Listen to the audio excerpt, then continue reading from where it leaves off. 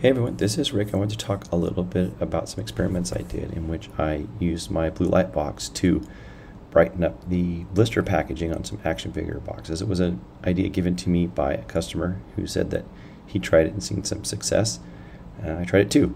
So all I did was expose it to the light. That's it.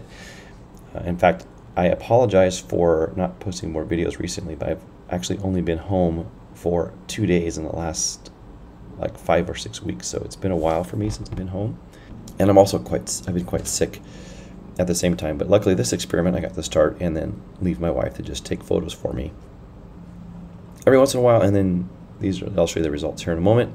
So this is just exposure. We can do exposure in combination with other things people have told me, like lemon juice. Though we can try it. We can try all kinds of other things and expose it later in the future, but this took 6 days from the before and after that I'll show you here.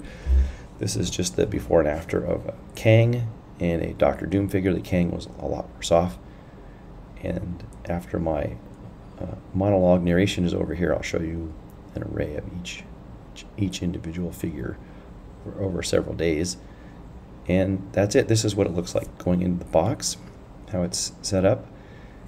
And literally just turned it on and just left it for a long time. And I was only home to see it the first couple of days. I didn't think there was going to be a big difference, but it ends up that there was a big difference at the end. And of course, I can also press the packaging flat and it'll look nicer. It's just nicer to present. So anyway, I hope you enjoy the video. This is going to be some photos real quick, and I'll see you around online. All right, take care. Bye-bye. See ya. Here's the Kang figure when I started at day 0, and then day 1. You can see day 3 and then day 6 here, all taken on our kitchen countertop by my wife with her iPhone. You can see the differences there if you'd like to see. Similarly, you can see the Dr. Doom figure here on day 0, day 3, and day 6.